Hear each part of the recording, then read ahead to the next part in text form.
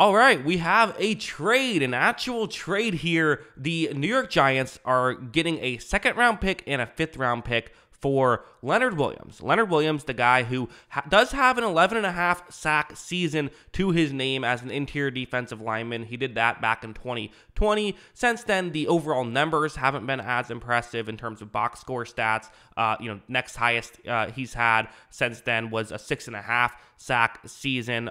He did have, again, been a solid player for the Giants, but now going to Seattle, only 1.5 sack on the season so far this year. So again, numbers aren't really, you're not lighting up the box score stat sheet, but I still think he's a benefit to whichever team he's playing for. His PFF grades have been pretty consistently kind of around 70 throughout the course of his career. Definitely known for being a pass rusher from the inside, but a good enough run defender as well. So, you can get some pass rush there, which feels to be what Seattle is hoping to accomplish here. Now, Seattle actually hasn't been bad at rushing the passer this season, but I think they're looking for someone who can do it on the inside because, Boye Mafe, Uchenna Nwosu have both had solid seasons so far. On the inside, though, they have Draymond Jones and Jaron Reed, who I think they both like more as interior run defenders. You have Mario Edwards as well. I think they're hoping Williams can add some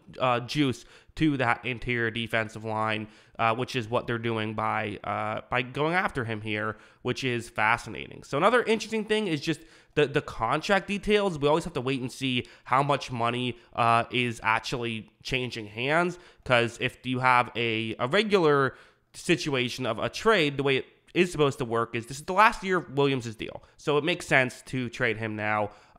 Typically, the way it would work is that you have $14 million in dead money, and then the Seahawks would take on $18 million. That's how it's currently set to work, although, again, these things can be changed, and if I'm the Giants, I'm probably taking on the entire contract just to try and, make it work so that way we can get the most value back possible, because if you're not doing much this year anyway, what's cap room doesn't matter. Let's, add more value, although, again, does the owner want to give up money for a player they're not going to, it's not going to help them? All that stuff is factored in, but still, interesting trade.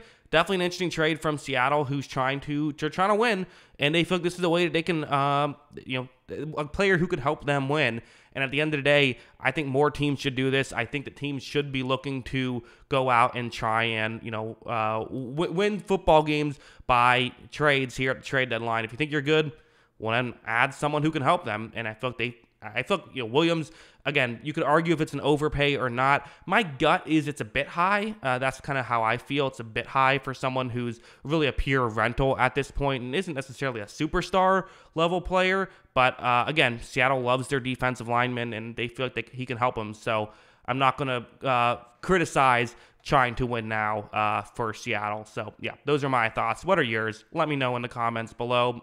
Always love hearing from you. And of course, as always, thanks for watching.